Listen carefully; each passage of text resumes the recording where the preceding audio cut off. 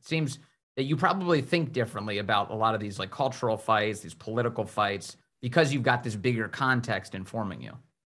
For sure. And that was a big part for me with, everything that was going on with George Floyd and just everything that's happened in our world to date, where it was like, you have this terrible, tragic thing that happened. And my first response is, okay, obviously I was angry, I'm upset, but I'm like, okay, what is the right way for me to respond in this moment that I think could bring about the most change? And so I was taking a step back and saying, okay, I don't want to respond as Jonathan Isaac, the African-American. I don't want to respond as Jonathan Isaac this.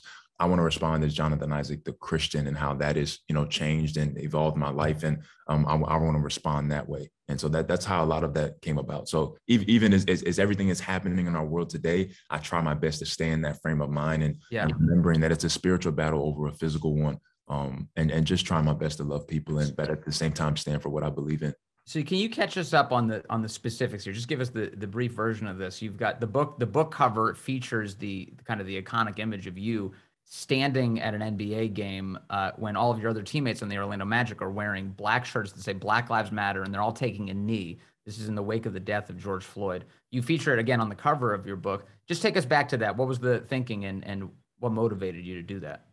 Yeah. So to go back to exactly what just happened there when I was talking about trying to take a step back and figure out what was the best way to kind of not attack the moment, but rationalize the moment for myself. And it was just such an emotional time, and everyone was in a frenzy on both sides about who's right, who's wrong. The police officer, George Floyd, all these different things. And then obviously it turned into this entire political debate. And what I felt in the moment where Black Lives Matter and the Black Lives organization, the only way to support Black lives in this time was to kind of pledge your allegiance to this movement and the organization by supporting BLM, putting the squares on Instagram, all these different things of like, this is the only way to support Black lives in this moment.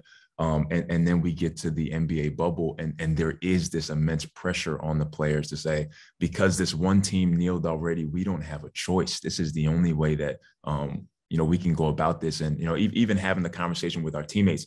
So we detailed in the book, we had this conversation where the president of the team, they bring us all in and they're like, look, this team already knelt. We want you guys to be supported in whatever you decide to do. And they leave the room and it's just the players. And all the players are like, no, we don't have a choice. This is what we have to do. And one of my teammates turned towards me and is like, well, Jonathan, what are you going to do? And I'm like, why are you asking me? Why are you singling me out? But I said, fellas, I'm not going to kneel, and I'm not going to wear that t-shirt. And for me, my thinking was that I didn't want to go along with anybody's narrative. I didn't want to jump into a fight. I wanted to see things clearly for myself. And as I looked at my life, I was able to say, man, I know that the gospel has been the thing that has changed my life. It's changed my heart. And I know that racism and all the things that plague our society are heart issues.